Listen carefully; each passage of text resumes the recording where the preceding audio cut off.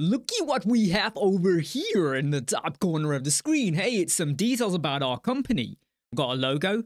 You can put a web address, put your name, put your phone number. This is all on your WordPress dashboard. This has all been done with a code snippet, and big thanks to Mark Harris, who went and used his imagination, created it, gave me the code, and I'm putting out a video out there for you. Basically, you need to be using code snippets, and there'll be a link to go and get this code in our video description. All you've got to do is modify the bits you see up over here.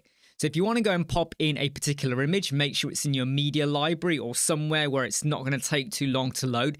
Go and stick the URL in there, and then go and change your details with your colors, with your web address, with your name, with your phone number. You save changes and you activate, and there it is. It's now visible on your screen, your WordPress dashboard. You know what's really cool? It's your company name, which means when you go to screen options, it's actually there as your company name. I do get a little bit overexcited about some stuff, don't I? And you probably go, get over it, Imran, it's just a logo. I feel like stuff like this, it's almost like a form of white labeling without white labeling per se, but you're adding in a bit of information for your clients or your other users. I'm Imran Web Squadron. I hope you like, subscribe, share, and follow. Big shout out to Mark Harris, right? I'll see you soon.